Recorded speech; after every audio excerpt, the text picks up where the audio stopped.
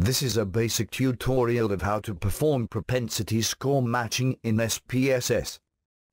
It requires following a few steps before doing the analysis. Here I will explain all the steps one by one.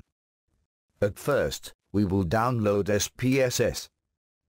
To do that, we go to Google and type SPSS, trial download. Once the download is complete, run the downloaded file and install SPSS. If you already own and have SPSS in your computer, then you can skip this step. I am downloading SPSS version 22 for Windows 7. We also need to install R for our purpose.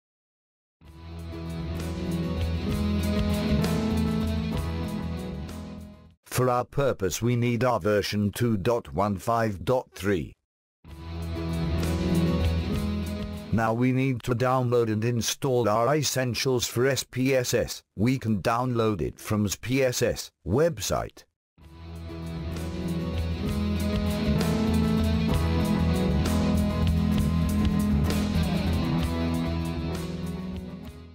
We now need the SPE file for propensity score matching. The file name is PS Matching 3.03.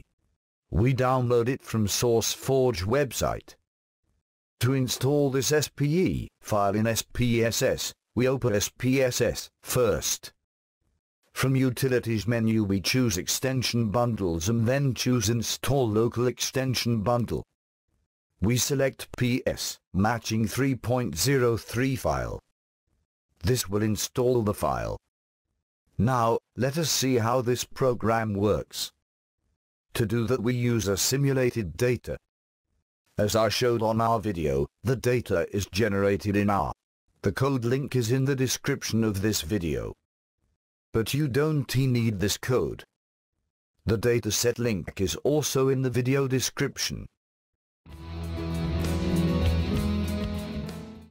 We restrict the dataset to 100 rows only to speed up the computation.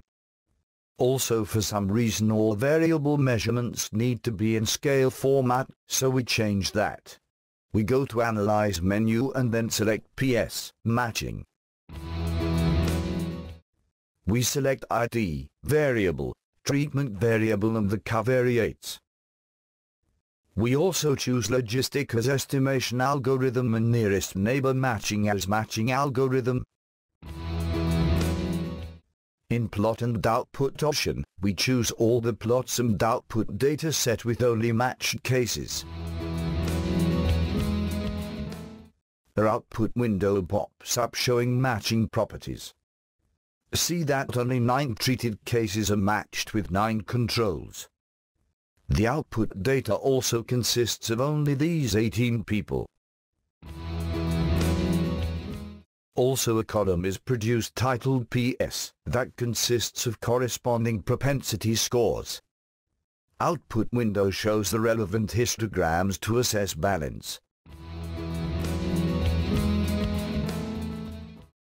Similarly, we can choose the full matching option. C82 controls plus 9 treated persons are matched and data contains 91 persons. It is also possible to generate propensity scores using default function of SPSS. To do that we do not need to install any other packages. Just go to Data menu, then select Propensity Score Matching. Choose the variables accordingly and it produces a data set with additional column filled with estimated propensity scores.